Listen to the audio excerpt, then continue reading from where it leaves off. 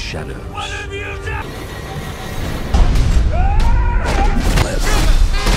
Can do that. Today we're back with a 2017 French action thriller film starring Matilda Lutz, Janssens, Vincent Colombe, and Guillaume Bouchède, written and directed by Coralie Fargeat. The story concerns a young woman who is assaulted by 3 guys and left for dead in the desert, where she recovers and seeks vengeance on her assailants. Hello, and welcome to Binge King. Before we start, go ahead and subscribe. Also, press the bell button to get the latest updates about new movies. Watch out for spoilers and take care. Without any further delay, let's start. Jennifer, nicknamed Jen, is an American socialite who is having an affair with her married next-door neighbor, Richard. A socialite is a prominent member of high society who is usually a woman from an affluent and potentially aristocratic family. Richard's helicopter pilot offers him some peyote as a gift before he travels for his yearly hunting trip with pals Stan and Dimitri. Stan and Dimitri, on the other hand, arrive a day early, disappointing Richard, who had hoped to keep Jen's identity a secret. Richard urges Jen to hide the peyote from Stan and Dimitri in her necklace. While the 3 guys and Jen have a good night of drinking and dancing, Stan tries to start sex with Jen the next morning when Richard is away, alleging she had come on to him the night before. He rapes her when she refuses.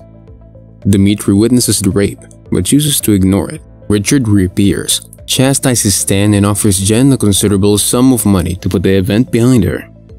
When Richard refuses to send Jen home and she threatens to divulge the nature of their relationship to Richard's wife, he slaps her and she flees to the desert, where she is pursued by the 3 men, who end up at a precipice. Instead of calling his pilot to take Jen home, Richard pushes her off the cliff, impaling her on a tree during the fall. The 3 men leave her for dead after she passes out, promising to return later and take her body before continuing their hunting trip as if nothing had occurred. Jen awakens and uses her lighter to set fire to the tree in which she is impaled, forcing it to shatter and allowing her to flee with a limb still lodged in her body. She explores the desert, attempting to dodge the 3 guys who have noticed she had fled and have split up to look for her. Jen comes across Dimitri urinating in a river and tries to shoot him with his own shotgun, but it's empty.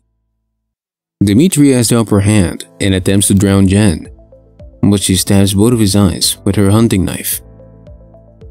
Jen removes his supplies as he bleeds dead in the river. Jen hides in a cave and numbs herself with peyote before extracting the branch and cauterizing the cut with an aluminum beer can, emblazoning herself with the Phoenix logo from the drink, symbolizing her escape using fire to rise from the ashes. Cauterization is a medical procedure that involves burning a region of the body in order to eliminate or shut it off. It eliminates some tissue in an attempt to reduce bleeding and damage, remove unwanted growth, or prevent other medical problems, such as infections when antibiotics are unavailable. The procedure was once widely used to treat wounds. Cautery was once thought to protect against infection, but new studies suggest that it actually increases the chance of infection by causing more tissue damage and creating a more conducive environment for bacterial development. The metal implement, which is usually heated to a dull red glow that a physician uses to create blisters, stops bleeding from a blood artery, and for other similar objectives is known as cautery. Jen sets out to find the men who are hunting her after a series of dreams about them. Richard instructs Stan to chase Jen down in his SUV after he and Stan find and dispose of Dimitri's body. While Stan is in Jen's sights, he runs out of gas, and Jen shoots him in the shoulder as he tries to replenish the tank. Jen and Stan get into a shootout, and Stan blows Jen's earlobe off with a rifle.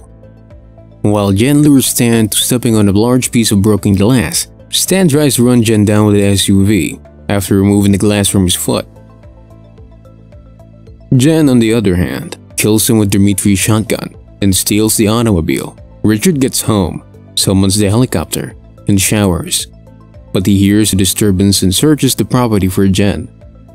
She tracks him down and shoots him in the stomach after he has given up. Richard knocks Jen out with a shotgun. As the two chase each other around the home with shotguns, he tries to strangle her, but she shoves her palm into the wound in his stomach, causing him to let her go. Jen reclaims her shotgun and kills Richard by shooting him in the chest. Jen goes out of the house, bruised but triumphant, and turns around as she hears the chopper approaching. The name of this amazing movie is Revenge. Revenge had its international premiere on September 11, 2017, as part of the Midnight Madness section of the Toronto International Film Festival. Réseau Films premiered the film in French theaters on February 7, 2018 to positive reviews, with praise for the narrative, director, photography, and Lutz's performance. On September 11, 2017, the film made its global premiere at the Toronto International Film Festival. Shudder has previously bought the film's distribution rights. Before it was released on Shudder, it was confirmed that Neon will distribute the film theatrically in the United States. Réseau Films distributed the film in France on February 7, 2018. It was released in limited theaters and via video on demand in the United States on May 11, 2018. The film has a 92% approval rating based on 129 reviews and review aggregator website Rotten Tomatoes, with an average rating of 7.53 out of 10. Revenge slices and dices genre cliches, operating within an exploitation framework while adding a current yet nevertheless viscerally exhilarating feminist spin. Says the website's critical consensus, the film has a weighted average score of 81 out of 100 on Metacritic, based on 23 critics. Blunt, brutal, and stylish, almost in spite of itself. Wrote A.O. Scott of the New York Times, Revenge is a blend of exploitation and feminism. The New York Times' Kevin Maher has a more critical assessment, dubbed the feminist rape revenge film. It just repeats all the classic tenets of that most dubious of genres. That's all for today, folks. Tell us in the comment section what's your point of view about this amazing movie. See you soon with another amazing video.